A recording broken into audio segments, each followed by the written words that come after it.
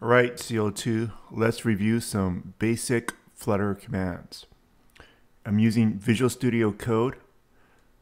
Make sure that you have Dart and Flutter installed as part of the extensions here. So this icon here that looks like a bunch of squares, that's your extensions. So you're probably using it on files. Go to extensions, make sure that you have at least Flutter and Dart installed as part of the extensions. If not, search for the extensions on the marketplace and install it. On the lower right hand section right here where the mouse is, you can click on it. Right now the default when I used it was Windows, and then you select Start P3 right there, and I'll start the emulator. And then right now it's selected as the Android emulator. And now you can do run without debugging and the emulator will start. I'm going to use the dev tools. So you don't need to enable the dev tools. So select not now. You can also use the Flutter command line tools. So right now I'm in the debug console of VS Code. There's another tab for terminal, and from the terminal you can run the Flutter commands. So one of the commands is Flutter channel. You can see what channel you're on, and we're on channel stable. The Flutter version is now on 2.0.3.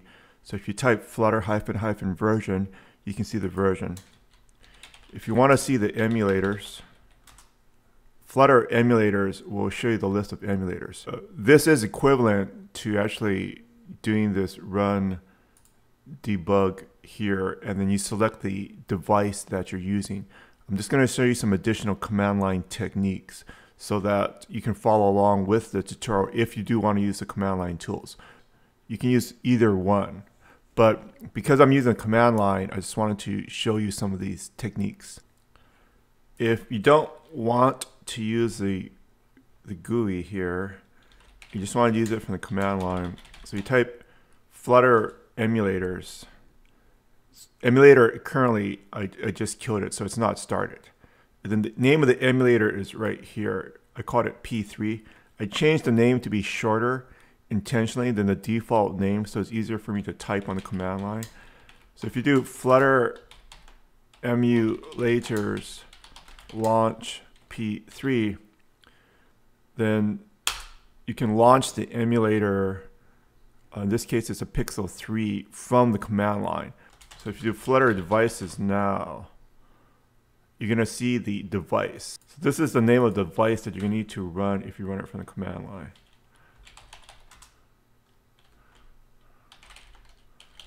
So again, Flutter devices. Device name is emulator 5554.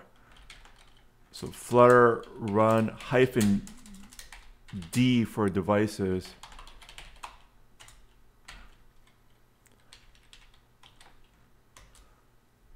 And it's going to run the Android application on this specific device, which is the Android emulator device. If you don't do this, it may run the desktop Windows or the web version of the application.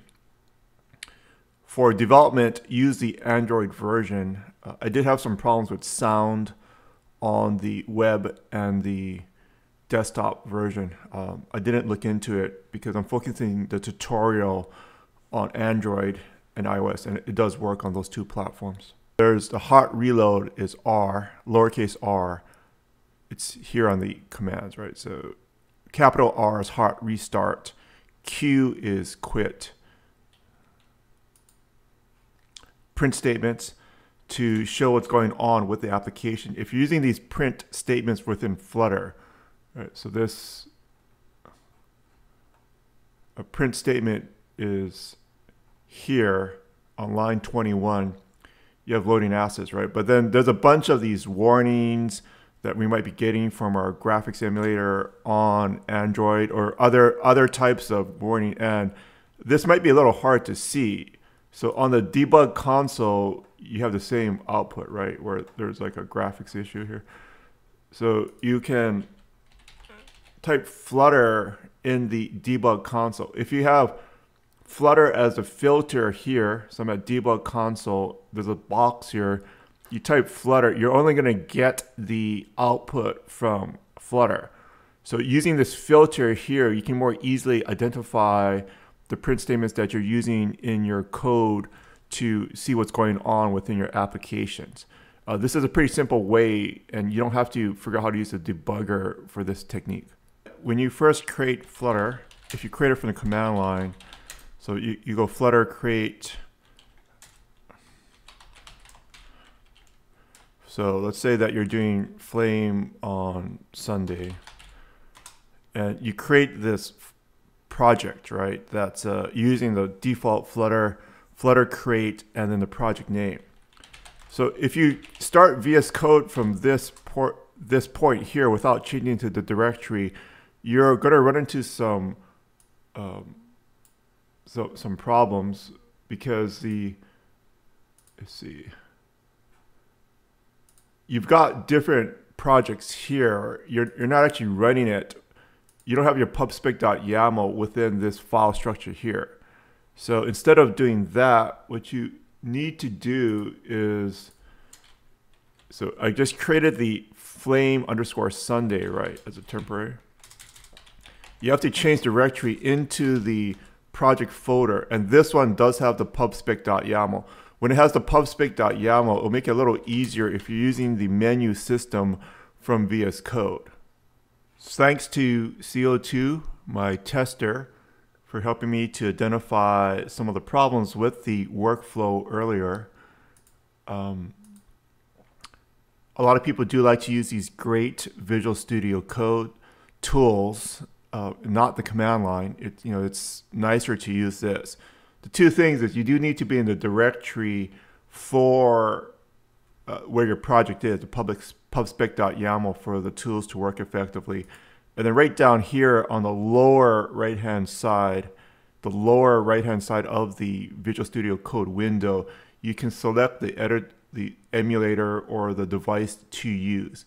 If you have a bunch of Windows and other things installed on your system, you may not actually get it to run with the Android emulator by default. We'll be continuing on with our app, get this collision detection working here. So she stops on the platform. She's huge now, just so you can see it. Subscribe to the channel. Have a great weekend. Bye.